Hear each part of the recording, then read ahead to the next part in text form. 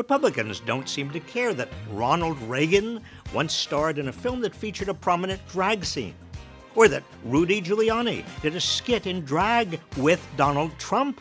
Suddenly, they're trying to ban or restrict drag performances in at least 15 states, with bills so broadly worded that advocates warn they could be used not only to prosecute drag performers, but also transgender people who dare to simply exist in public.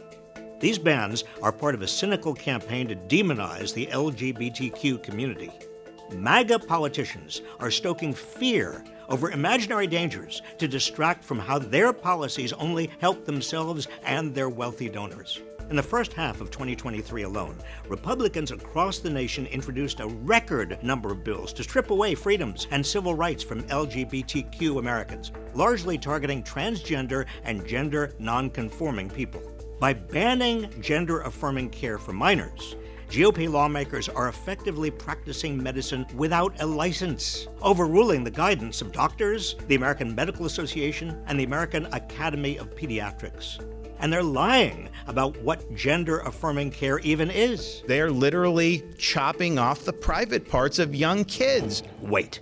Genital surgery is rarely, if ever, done under the age of 18. It's not even all that common for adults. DeSantis is lying about it to scare people. And the Republican presidential frontrunner has made it clear that trans people have no place in his vision of America. I will ask Congress to pass a bill establishing that the only genders recognized by the United States government are male and female, and they are assigned at birth. MAGA lawmakers and pundits falsely claim trans people and drag performers are a danger to children and the public at large, when there is no evidence at all to support that. None. Trans people are in fact 4 times more likely to be the victims of violent crime. These scare tactics are dangerous. Recent analysis found a 70% increase in hate crimes against LGBTQ Americans between 2020 and 2021, as the surge of these bills began. And that's only counting the hate crimes that were reported. 2020 and 2021 each set a new record for the number of trans people murdered in America. The cruelest irony is that these Republican bills pretending to protect children actually puts some of the most vulnerable children at greater risk. LGBTQ kids are more than 4 times as likely to attempt suicide, especially transgender children. Gender-affirming care reduces that risk. That's why it's life-saving. Don't say gay laws strip away potentially life-saving support.